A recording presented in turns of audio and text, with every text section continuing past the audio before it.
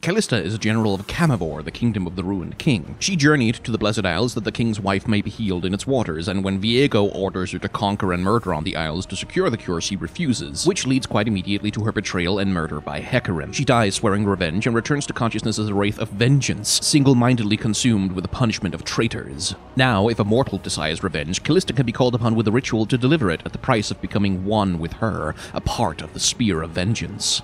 Design-wise, Kalista is one of the few League women not designed with beauty or attractiveness as a primary design goal, which instantly makes her unique in the game. She's gaunt, emaciated, and wired with taut muscle and bony hands. She looks the part of the obsessive wraith quite brilliantly, and really the only thing I'd want to see is have her stab wounds in her back, the symbols of her betrayal, be actual lethal physical wounds rather than just ethereal ghost spears. Still, this is an A+ for me. Subscribe to this channel for more reactions and hot takes, or head on over to my main channel for longer in-depth videos.